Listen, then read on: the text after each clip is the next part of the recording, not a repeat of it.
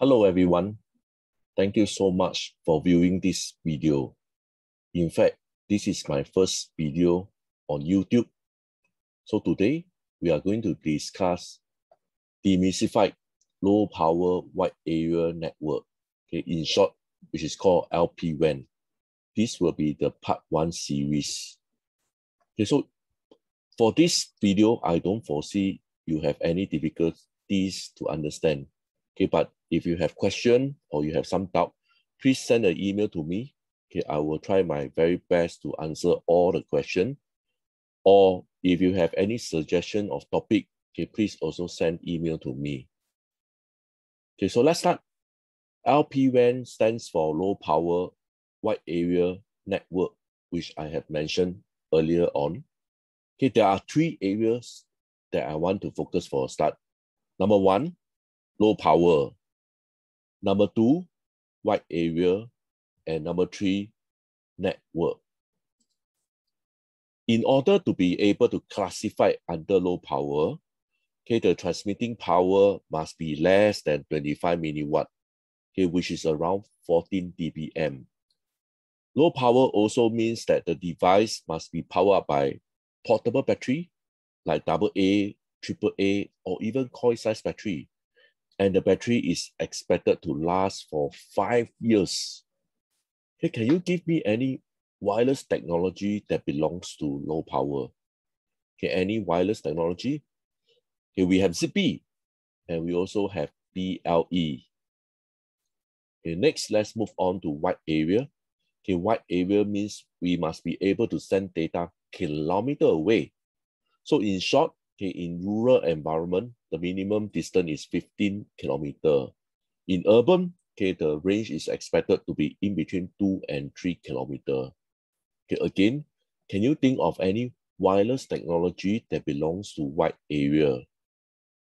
Solar, right? So solar also belongs to wide area, but definitely they are not considered as low power. Last but not least, networks. Okay, network means that the device is able to access to the internet. Okay, not 1, not 10, but millions of devices access to the internet. Okay, they must not be having any schedule. Okay, so means when the device will be able to so-called access the internet, there must not be any schedule. Okay, so it's also preferred to configure in a star topology. Okay, so simple, this is a star topology here. Okay, Aroha, okay, in simple word means random access. Okay, when the device want to access to the internet, it must be able to access instantly. Okay, we talk about this device initiate. Okay, I'm not sure whether are you able to recall the master and slave mode, which you have learned in your school days. Basically, the master will be the one that control most of the tasks. Okay, so in this case, the master belongs to the end device and the gateway is the slave. There's something very different. Okay, we talk about this asymmetric link. Okay, before we go to this asymmetric link, let's do a very quick recall what is uplink and downlink. Okay, when the end device has a message to send to the gateway, we call this uplink. Okay, when the gateway has a message to send to the end device, we call this downlink. Asymmetric link, okay, means that they don't allocate equal time for both uplink and downlink, which means 50-50. Okay, they don't allocate equal time. Okay, putting all this together is what LPWAN is expected to have.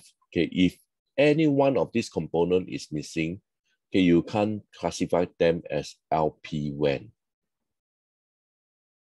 Okay, so what is the motivation of LPWAN? Okay, we have solar. Okay, we have 2G. Okay, some of the country no more 2G. Okay, we also have 3G, LTE, and recently we have 5G. Okay, but all these are very expensive for IoT application.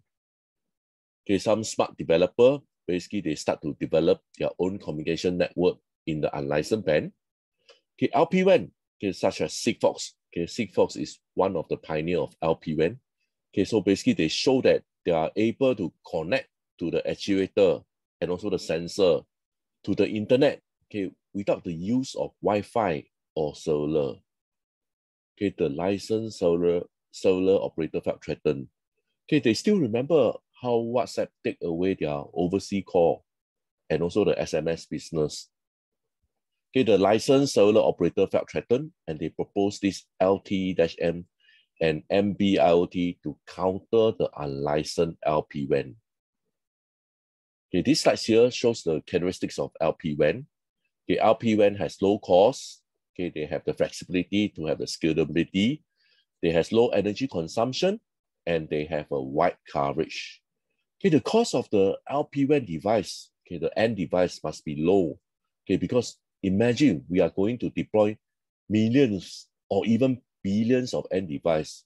So the cost of the end device must be attractive in order to so-called sustain the success of LPWAN. Okay, so the cost is expected to be very low for the end device. Scalability. Okay, again, you can imagine more and more end devices are required to connect to the gateway. And the gateway must be able to sustain this kind of connectivity. Okay, low energy consumption. Okay, I believe you still remember what we have discussed on low power. Low power also means low energy consumption. Okay, and for LPWAN, okay, the battery must be able to last for at least 10 years. Okay, amazing. Even my TV remote control need to be replaced every 2 or 3 years. But for LPWAN, the battery lifetime is 10 years. Okay, wide coverage. Okay, wide coverage means we are able to send data kilometer away. So what happened here is if we are able to send data kilometer away, okay, we can actually reduce the numbers of gateway.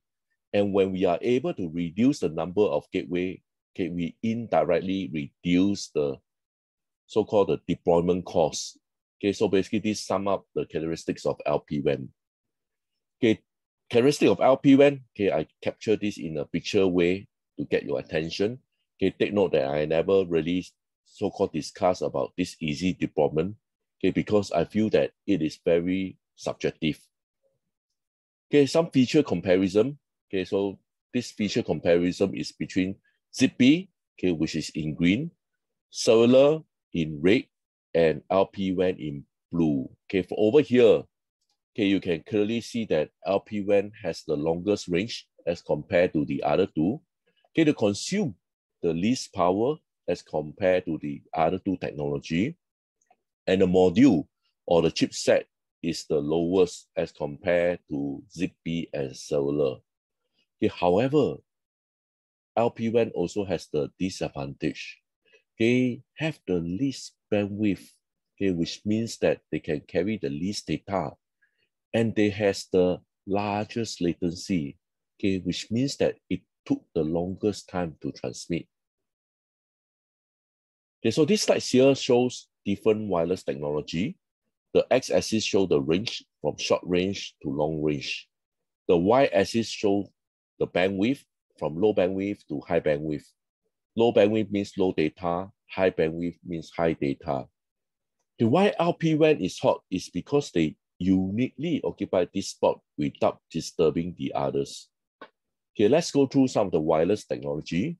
Okay, we have 2G, we have 3G, we have 4G and 5G here. You can see that every generation, okay, the throughput or the data rate increase. Okay, any one of you know what is the initial proposed frequency of 5G? Okay, it is initially proposed to be 60 gigahertz. So what happened here is with 60 gigahertz, high frequency, okay, the range will be reduced. Probably 5G will be occupied this space with 60 gigahertz. So with high frequency and low range, they will surrender the position to LPWAN. So therefore, 3GPP is not stupid. I believe from 5G onward, there will be 2 bands of frequency. One, we call it a sub-6. Okay, so this band is to remain relevant to fight the LPWAN, while the millimeter wave is the high frequency that's going to ensure high throughput, low latency to support, for example, our autonomous vehicle. Okay, so this is the end of my video. So please subscribe. Thank you so much.